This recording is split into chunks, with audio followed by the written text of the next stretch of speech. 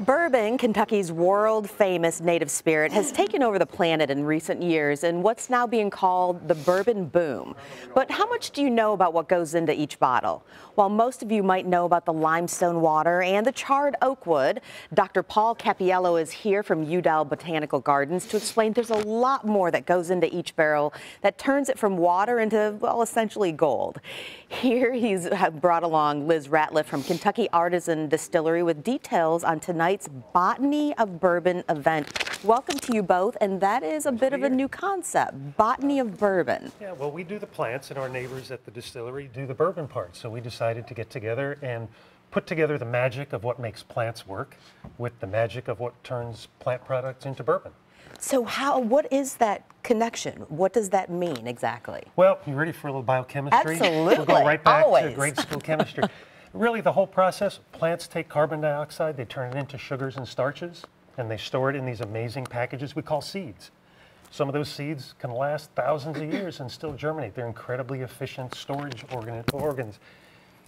The folks at the distillery take those seeds, they take all that starch, they reverse the process, and they turn it into gold in bourbon. Now, I told you, Liz, before the show started, Kentucky Artisan Distillery. I mean, we have a number of representatives from distilleries all over. This is a new one to me.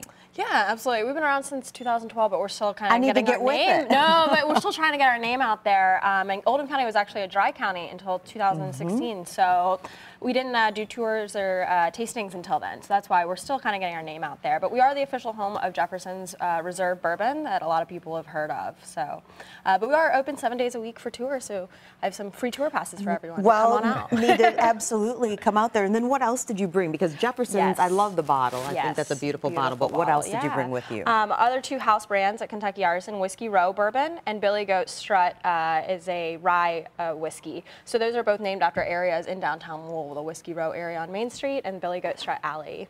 Fantastic. Now, going back, may I ask what the plants are that you brought today? I just picked out a few things out of the greenhouse and from the grounds, actually. The ones in front, the white and the purple ones blooming, they're hellebores. They're in flower right now.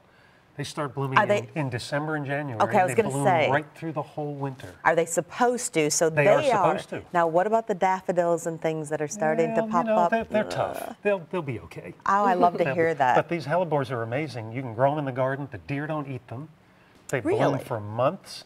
And I threw a few in a bowl there. It's a great centerpiece. You can pick a few blooms, float them on a bowl of water. I know, that is gorgeous what you've done. done. They'll last for a week or 10 days. What is it about the plants that deter deer? Because a lot of us know we love deer, but they wreak havoc. They really do, and the deer population is tremendous. So one of the things we do is we test plants to see which things work, not only in our climate, but which things hold up to all kinds of assaults, whether it's deer or crazy Kentucky weather or what have you. So our display gardens, we have dozens of gardens and thousands of plants we collect from all over the world.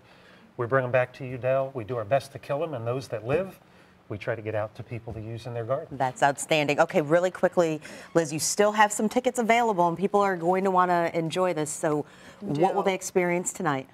A welcome cocktail, and then several tastings of some of the products that are up here. Some fabulous food prepared by Missy Hallock from Chateau Bourbon that'll pair with the grains, and then some education from Paul, as well as our master distiller, Jade Peterson. So they'll talk about the side that plants play in making it, and the creation of bourbon from these grains right here. Okay, So. I'm putting it on my calendar to make sure to visit your distillery, because again, I mean, it was new to me, and I can't wait for that.